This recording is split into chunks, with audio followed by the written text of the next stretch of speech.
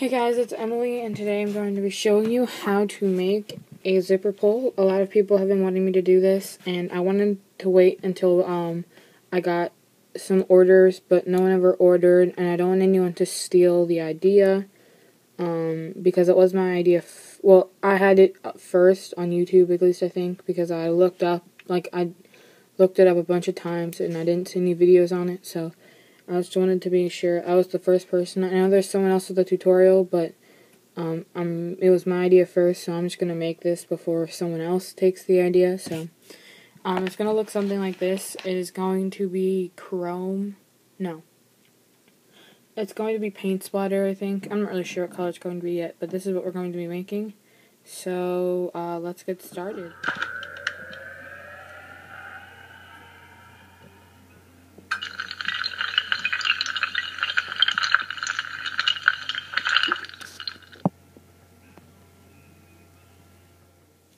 Okay, so your first step is to take the color of your choice and get a strip that is about a little bit more than 4 inches long.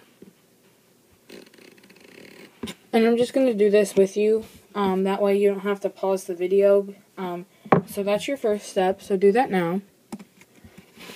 And then your next step is to take this and fold it about a little less than a third of the way, or however thick you want your zipper pull to be. So do that, and then pretty much just fold it over each other, or fold it over itself, just like this.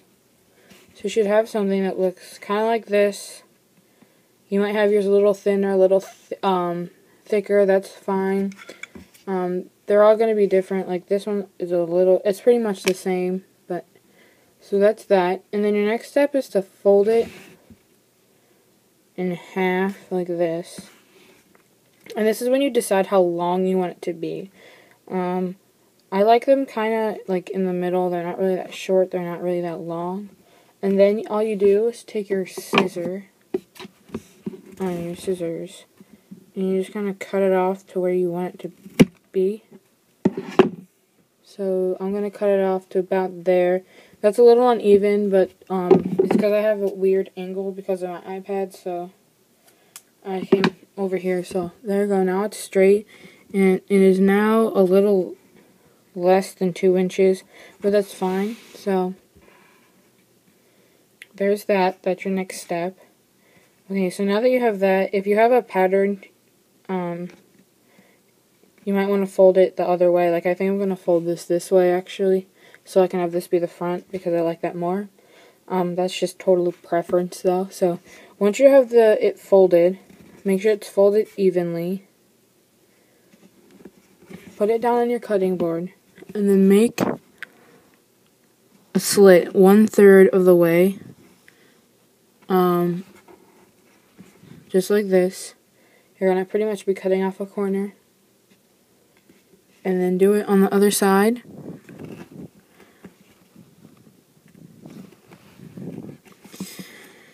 Just like this. So you have like a little...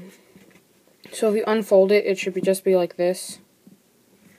And then you take your little finding, or whatever you have, and you pretty much just take it and go like this. And you pull it into the bottom just like this. So now you take either a new color or the same color. Most of the time I just choose the same color because it matches better, but if you want a different color, that's fine. And you take it out like this, and you just take a little bit less, or actually not, half an inch, a little bit less or so, like that. And then you take it, and once your finding's on there, you make sure it's even this way, and then you just wrap it around the top. Just like this. Okay. So now you are pretty much done with your zipper pull. you should have two little flaps, and it connects at the top with a little finding. So this is the part you connect to your zipper. But I'm just going to add one more step so you can personalize it if you want to. At this point, you could either cut out some letters or something, but I just found it to be way easier just to take a normal old Sharpie and draw something on it. I'm not going to draw anything. Actually, I will draw something on this one. Maybe I'll just do...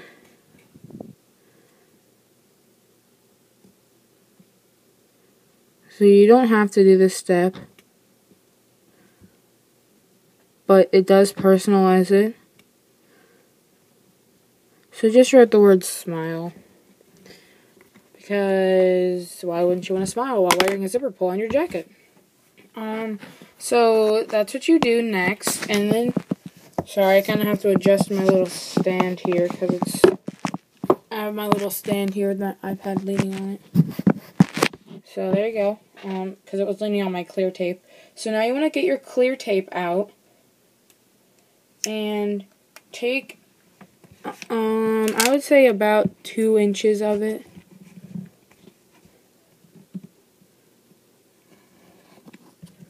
Okay, just like that. Can't really see it, but it's there. There it is.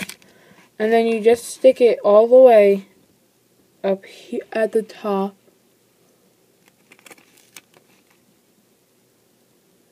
Just like this.